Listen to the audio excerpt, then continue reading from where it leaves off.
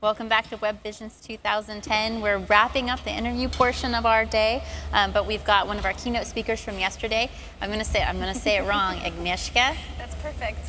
Oh, yay! Well, I'm only going to say it the one time then. No, that's How are perfect. you doing? I'm doing good. You were a little harried yesterday when I talked to you backstage. Well, you caught me right before my big presentation, and that's always a little bit nerve-wracking, but it gets easier every time, so I'm doing great today. How did it go? I thought it was good. You know, you always are a little hard on yourself after the fact and can think of all the things you should have done differently, but it's really fun to do these kinds of things. I really enjoy the process of preparing everything, so I thought it was fine, but What was the keynote about?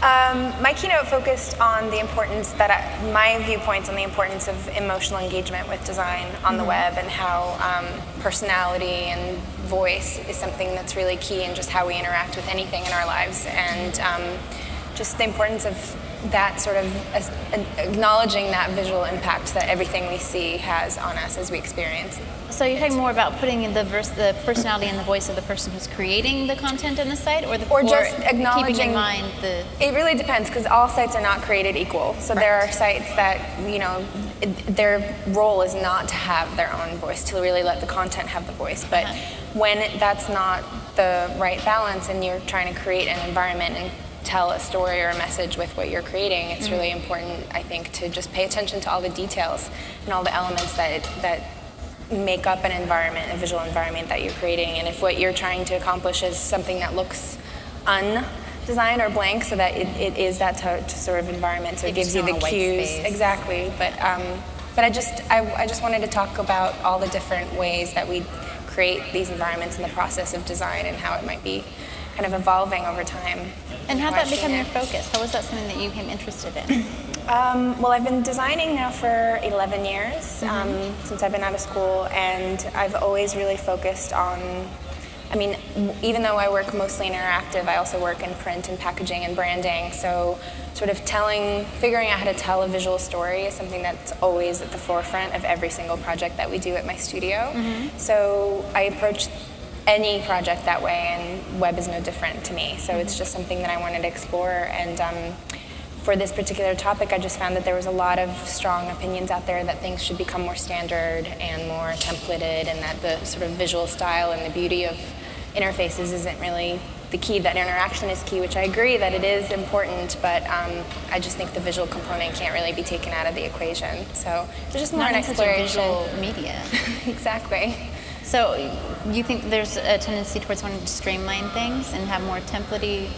I've seen a lot of opinions about that sort of approach and strong viewpoints, and I think there's a place for that. There's definitely a place for, especially social platform sites that really become, a backbone of something else and really show the content. There's a time and a place for that, but I just think that there's a tendency online for a lot of things to really look the same and to follow very kind of, typical trends and visual cues that we all kind of get inspired by each other, and we pull them from various places. But every choice you make with how you design something, even though it seems so constrained and there seems to be so many restrictions, it's almost like restrictions are just part of design, and you have to figure out a way to work around them. And I think you have a choice you make with every visual decision that you can create, and everything that you do is part of the cues that you give your users as to what you're about and what the feel of it should be. I really wonder if that standardization comes from the fact that there's a big ease of use movement. Everyone wants to be able to do things themselves. No one actually,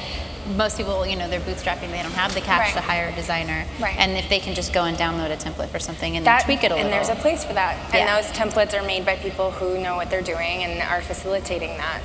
So the web is definitely an interesting arena, because there are more websites than ever.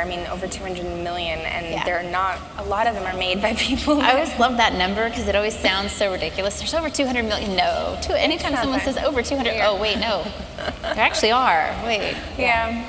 So, it's sort of an interesting arena, because there are I think more than any other sort of visual design area before it, now there's so many people that are creating sites that don't necessarily have design training, and that's not bad. It's just creating a certain vernacular.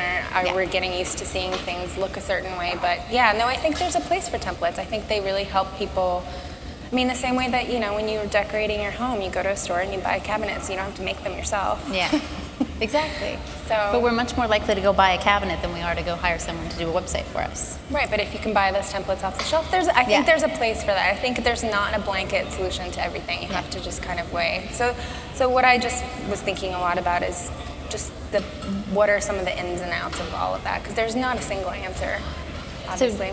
So did you fly in yesterday? I flew in Wednesday night. Wednesday night. Okay, so you've been here for a little while. Yes. When do you go home? Tonight. Oh, you go home tonight? Yeah. She's going back to New York. It's not very Portlandy there. No, it's 80 and sunny. It's 80 and sunny? Yeah. Not that I mind this. I don't mind this weather. Poland's like this in the summer too. It's okay. Yeah. All right. Well, I really appreciate you coming out to talk to us. Thank you so much. It was good to see you again today. Thank you.